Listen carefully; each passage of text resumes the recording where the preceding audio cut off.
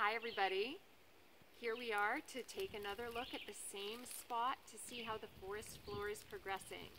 Incredible to think of the difference from the very beginning. Look at all these maple saplings, and if you look up at the big trees behind us, you'll see that it's hard to see through now. There are so many full-grown leaves.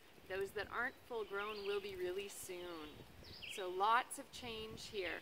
We'll take one last look at our bud that we've been following. Let's take a look now.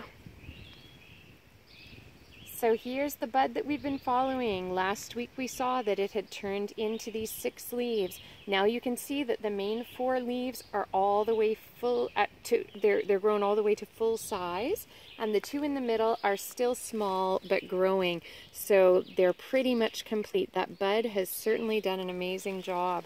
What a big change. All right. Well, I hope that everybody has a great week and enjoys some of the sunshine. See you next time, everybody.